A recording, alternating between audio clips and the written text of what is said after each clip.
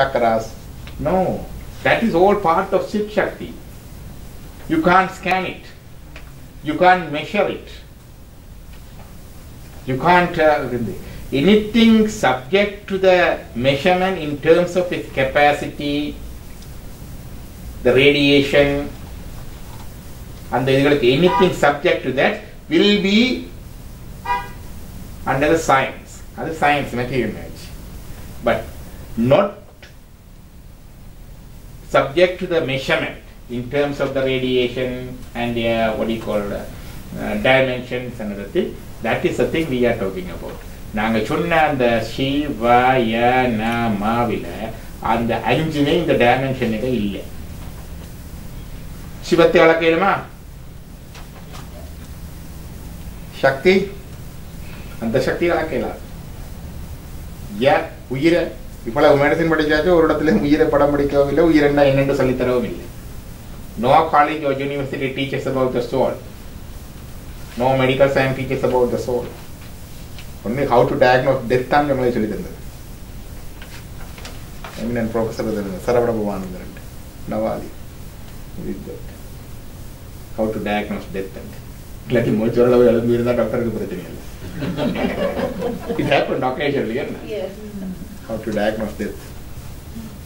நான் சோலை பற்றி ஒரு தரம் படிப்பிக்கிறேன். சோல் எங்கே இருந்து வந்தது, எங்கே போகுது, என்ன கொண்டு சொல்லி அது. அடுத்தது impurities. இந்த ஆணவம், கண்மம், மாயை, 3 impurities we have இல்லையா, அது எங்கேயும் மெஷர் பண்ண இல்லை. நிறைய பேர் ஆணவம்டா ஈகோன்னு சொல்லுவாங்க. ஈகோண்டா மெஷர் பண்ணிடலாம். இப்போல்லாம் டிப்ரெஷனுக்கே ஸ்கேல் இருக்குது, anxietyக்கு ஸ்கேல் இருக்குது, டிப்ரெஷனுக்கு ஸ்கேல் இருக்குது. பேஷண்ட் வந்தால் கொடுக்குற விதற்காக ஃபில் பண்ணி தாங்குவாங்க. Do you feel happy sometimes? All the times? At times. Do you cry sometimes? At times? All the times. You take எல்லாத்தையும் டிக் பண்ணோன்னா நாங்கள் அளந்து செல்வோம். உங்கள் டிப்ரெஷன் இந்த ஸ்கேலில் 24 out of 30 இருக்குல்ல. எல்லாத்துக்கும் இருக்குது. டிப்ரெஷனுக்கே இருக்குது ஸ்கேல். எடுத்துன்னா ஈகோ தான் ஆனவன்டா அளந்துடலாம். ஒரு ஸ்கேலை போட்டுட்டு okay your ego is 50 out of 60, your ego is 30 out of 60 என்று அளந்து கொடுத்துடலாம். அது இல்லை, அந்த ஆணவம் வேறு. சம் பீப்புள் அதுவும் ஒரு நடுப்பில் வர்றது. எல்லாரும் ஈகோ தான் ஆணவம் சொல்லி வந்தது. அது இல்லை, அளக்க இயலாது. You cannot measure it. அதே மாதிரி கர்மாவை அளக்க இயலுமா? மாயை, மாயை வந்து material source for this world. This energy எல்லாம் மாயையிலிருந்து தான் வருது. The material source, the material source, இந்த உலகம், இந்த material things எல்லாம் வந்து மாயையிலிருந்து தான் வந்தது, including our mind, our intellect, our conscious, our sense of self and everything from Maya. The grosser things தெரியும் உங்களுக்கு. மாயிலிருந்து வந்தா இந்த வேர்ல்ட் வந்தது, இந்த உலகம் இருக்குது, இதுகள் இருக்குது, chemical things, physical things எல்லாம் சொல்லலாம். But subtle things including our mind and everything is Maya. But that's also what you call, we cannot measure that Maya. அப்ப எது மெஷர்மெண்ட்டுக்கு உட்படாதோ அதுதான் ஸ்பிரிச்சுவாலிட்டி. அப்போ ஸ்பிரிச்சுவாலிட்டின்றது எந்த பக்கம் திரும்பி கும்பிட்றதோ, எந்த பக்கம் தேங்காய் உடைக்கிறதோ அது இல்லை. The real spirituality starts where the science stops. சொல்றது. அப்ப இந்த 5 விஷயம் இருக்குதான், அதாவது இறைவன், அருள், மற்றது இந்த ஆணவம், கண்மம், மாயை. இதுதான் நம்ம சொன்னாங்க. ஏகன், அநேகன், இருள், இருள்ன்றது டார்க்னஸ் ஆஃப் இக்னோரன்ஸ், ஆணவம், கண்மம், கர்மா, மாய 2, the 2 subdivisions of மாயா, சுத்த மாயா, அசுத்த மாயா. இவை 6 ஆதியில். இந்த 6 விஷயங்கள் இருக்குதானே, இந்த 6 விஷயங்களையும் நாங்கள் அளக்க இயலாது. They are not under reign of the science now. There won't be any time in the future. 500 years, 5,000 years, 500,000 years down the track, whatever the improvement we will reach, we will not reach these 6 things. Then subdivide பண்ணிதான் சொன்னது. அப்ப அதுதான் true spirituality. இந்த 5 எழுத்துக்குள்ளே அது வந்துச்சு.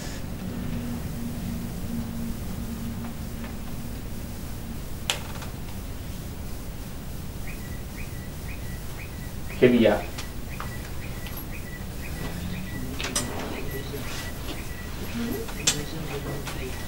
கிருஷ்ணா சொல்றாரு இதுல என்னன்னு கேட்டா, I shall Bhagavad Gita chapter 7:2. Chapter 7:2 ல கிருஷ்ணா சொல்றார், I shall now declare unto you. You can read this, என்ன தெரியுதா?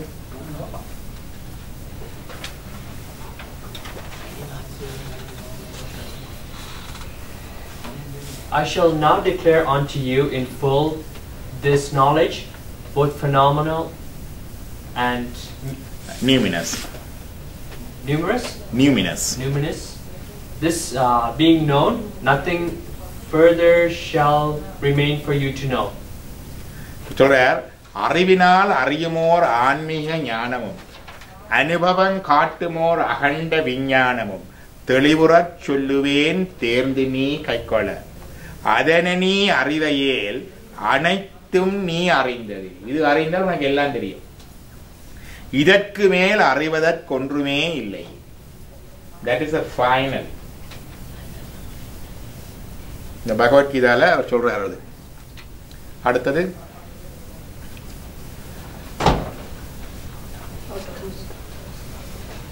out of many thousands among men, then the word one may endeavor for perfection, and of those who have achieved perfection, hardly one knows me in truth. மூடப்படையத்தான் நான் போடுறேன். Setting background picture புலப்புதான் என்ன சொல்றது. ஆயிரம் ஆயிரம் மனிதர்கள் அடையவே ஞானத்தை அன்றாடம் முயல்கிறார். ஆயிரம் ஆயிரம் மனிதர்கள் அடையவே ஞானத்தை அன்றாடம் முயல்கிறார். அங்கனம் முயன்றவர் 1000 பேரினில் ஒருவரோ இருவரோ பூரணம் அடைகிறார். They try thousands of people, and one or two people get perfected. பூரணம் அடைந்தவர் 1000 பேரினில், even though get the perfection, ஒருவரே என்னை இங்கு உள்ளவார் அறிகிறார். அதில் பூரணத்தில் ஒரு ஆளுக்கு தான் அந்த உள்ள மாதிரி ஆபரேஷன் எல்லாம் தெரியும் படிவ. இல்லையா? சில பேருக்கு ஞானம் வந்தது, என்ன நடக்குதுன்னு தெரியாது. சொன்னா இல்லையா சுவாமி அம்மா, ரமண மகர்ஷிகள்லாம் ஞானம் வந்துட்டது. யோக சுவாமிகள்லாம் they get the enlightenment. But so what is happening என்று பார்க்கிறதுக்கு then they need to study சிவஞான சித்தியார். அதான் நடந்தது. It's not for சிவஞான சித்தியார் எங்களை போல perfection to know what is happening because they get that. அப்ப அதான் சொல்றார், ஆயிரம் ஆயிரம் பேர் முயல்கிறார்கள், இதுல ஒருத்தருக்கு தான் அந்த பெர்ஃபெக்ஷன் வருகிறது. அப்படி பெர்ஃபெக்ஷன் வர்ற 1000 பேர்ல ஒருத்தருக்கு தான் அந்த நாலேஜும் பெர்ஃபெக்ஷனும் கம்பைண்டா இருக்குது. அடுத்தது that very science of the relationship, that very ancient science of the relationship with the Supreme is today told by me to you because you are my devotee as well as my friend and can therefore understand this transcendental mystery of this science. Yes. அந்த புராதனமான யோகத்தை உனக்கு இப்போது சொல்கிறேன். காரணம் நீ எனக்கு பக்தன் நண்பனும் கூட. உத்தமமானதும் உயர்ந்தது ரகசியமானதுமான இந்த விடயம் இப்போது உனக்கு தரப்படுகின்றது. That is the supreme message, very sacred, very secret I am giving to you. You are my devotee as well as my friend. I am now imparting this. ஒரு கேள்வி இருக்குது, இதெல்லாம் என்னத்துக்கு? What is the use of it? அதாவது இருந்துட்டு போகட்டும், இது இருந்தா இருந்துட்டு போகட்டும். ஸோ எங்களுக்கு என்ன நடக்க போகுது? ட்ரூ தானே? You can ask this question. என்னத்துக்கு? What is the use of it knowing all those things?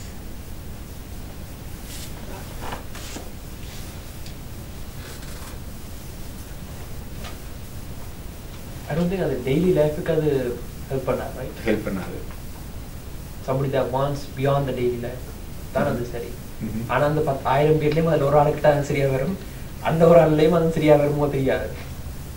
When you need this is ரெண்டு இந்த பெர்ஃபெக்ஷன் வந்த பிறகுதான் வரணும் வந்தில்லை. அதுக்கு ஒரு ஷார்ட் பாத் இருக்குது.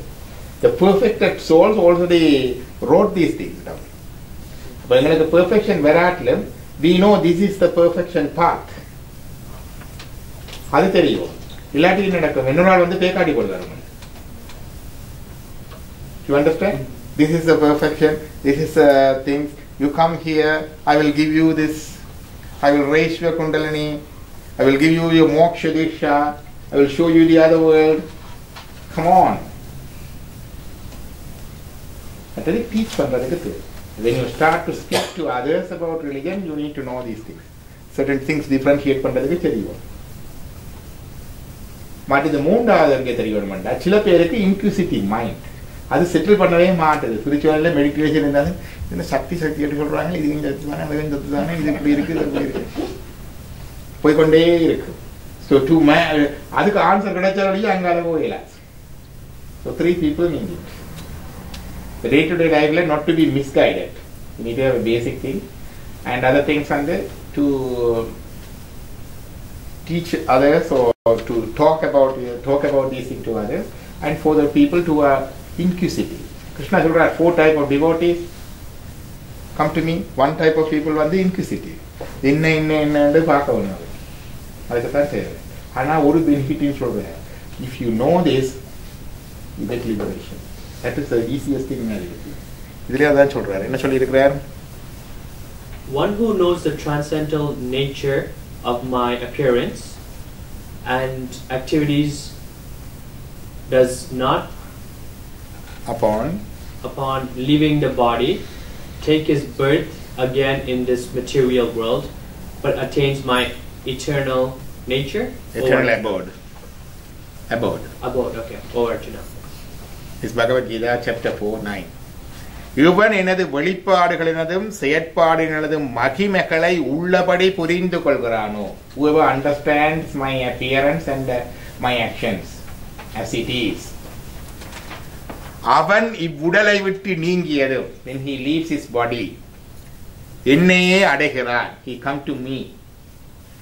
மீண்டும் பிறப்பதில்லை. He never to be born again. So there is a spiritual benefit of knowing this. What we are talking about is the nature of the God and the operations of the God. We are not going to operate the world. We are not going to சின்ன pebble பொடி எடுத்து போடல அதுங்களுக்கு. We are tiny being. So what is the use of knowing all those things? And that, by understanding this itself is a path of liberation, as Krishna says. அதுல சொல்றல as it is தான் understand பண்ண மாட்டேன். கிருஷ்ணா இல்லாட்டியும் நாங்க as it is understand பண்ணலாம் சொல்லி இருக்காங்க. அண்டர்ஸ்டாண்ட் ரெண்டு விதமான நாலேஜ் இருக்குது. ஒன்று சொல்லி நம்ம இந்த நாலேஜ் வந்து 2 types. One is அபரஞானம், மற்றது பரஞானம். அபரஞானம் தான் நாங்கள் இப்போ செய்து கொண்டிருக்கிறது. இது புக்ல இருக்குது. இது இப்படி சொல்லி இருக்கிறார், கிருஷ்ணா இப்படி சொல்லி இருக்கிறார். This is a nature, this is Sakthi, this is இந்த சக்தி, இது இப்படி இப்படி எல்லாம் இருக்குது. அறியும் பொருள், அறியா பொருள், அறியும் பொருள் எல்லாம் சொல்லி கொண்டிருக்கிறான். As if transmitted. But we have to say as it is. We shouldn't dilute the message. We shouldn't misinterpret the message. We shouldn't put our own stuff. Own stuff தான் நாங்க போடுறது. ஆணவத்தை பிடிச்சி ஈகோன்றது, சக்தியை பிடிச்சி எலக்ட்ரோ மேக்னெட்டிக் பவர்ன்றது, மற்றது என்ன ஆதார சக்கரங்கள் இருக்கு தனி சக்கராசை பிடிச்சி நர்வ் ஃபிளெக்ஸஸ்ன்றது, சேக்ரல் ஃபிளெக்ஸஸ், சோலர் ஃபிளெக்ஸஸ் எல்லாம் கழிப்படுறதில்ல, ரெண்டு சொல்றது எல்லாம் அது. So we shouldn't do that. We should say as it is. அது ஒன்று. Then the other part of it is experience of the truth. That's a personal experience. So இதுல சொல்ற one who knows the transcendental nature and is that நான் படிச்சு வர்றதா இல்லாட்டி அது உணர்ந்து வர்றதா? படிச்சு நான் படிக்கிறேன். எல்லாருக்கும் உங்களுக்கு எல்லாருக்கும் வந்துட்டு அந்த உணர்வு, இல்லாட்டி அது குரு வந்து கிருஷ்ணர் வந்து எங்களுக்கு தரணுமா? You will get it. Okay. You will get it. இப்போ இதுல பார்த்தா அரைவாசி பேருக்கு வராது, நித்திரதான் வரும். இது கேட்டுக்கொண்டு உலகத்தான் சில பேருக்கு ஏதோ சொன்ன விளங்குற மாதிரி இருக்கு. இதுல இருந்து வெளிக்கிட்டு போய்க்குள்ள there is something, but at least we feel there is something great there. It is not a simple thing as some people say. Oversimplification இல்லை என்று அது விளங்கும். அடுத்தது வந்து அவர் காட்டுவார். He will unfold this thing. So as a unarvu, not a memorizing. It's more than that. Unarva kuda melanadu. Unarvukku you need the instruments. It's an experience. It's an experience or something